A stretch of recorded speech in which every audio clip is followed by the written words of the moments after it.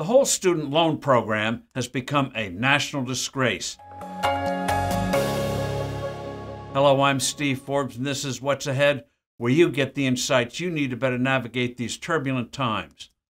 The idea of getting more and more kids into college has been universally popular for decades. College graduates make more money than non-graduates, the reasoning went. A degree was a ticket to a better life. The nation benefited enormously from having a better educated populace as the world became ever more complex. But college is expensive, and so starting in the 1960s, Washington pushed programs to help young people and their parents get money to finance a higher education. Making it easier to get a loan was a big part of this effort. Talk about good intentions gone very bad. All this government and government-subsidized assistance fueled an astonishing rise in the cost of college and graduate school. Sticker prices rocketed up at several times the rate of inflation. Where did all this extra money go? Administrative bloat. Most institutions of higher learning have become infested with a bewildering array of deans, fancy buildings, and other extravagances. All this was avoidable. Purdue University, under its recently departed president Mitch Daniels, kept tuitions flat for a decade and still enriched its educational offerings.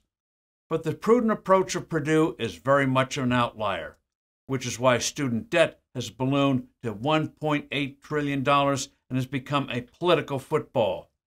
The scandal here goes beyond size. Colleges and government have made loans so easy to get. Truth in lending here is almost non-existent.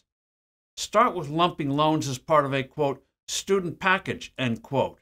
A loan isn't aid or a grant or a scholarship. It is a legal obligation. A short film on student loans that college-bound youngsters and their parents must watch is called Student Loans, Do the Math! Exclamation mark. It's put out by izzit.org, IZZIT.org. Full disclosure, I'm involved with Izzit on a project.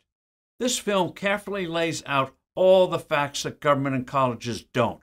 For example, say a young scholar takes out a loan of $10,000 a year for 4 years. That adds up to a $40,000 obligation, right? No. With interest, the actual obligation is over $47,000. What's to be done? Start with the kind of transparency in these loans that are routine with credit cards and mortgages. Schools should have to guarantee a portion of their loans their students take on. Right now, they pocket the money with no obligations, and the student holds the bag.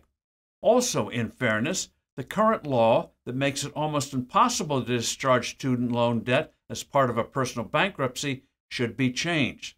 Certainly, a new law can guard against the abuses that led to this virtual prohibition in the first place. And let's rid ourselves of the idea that everyone must go to college. Taking time to learn a real, high-in-demand skill would be a boon to millions of high school graduates and the economy. I'm Steve Forbes. Thanks for listening. Do send in your comments and suggestions.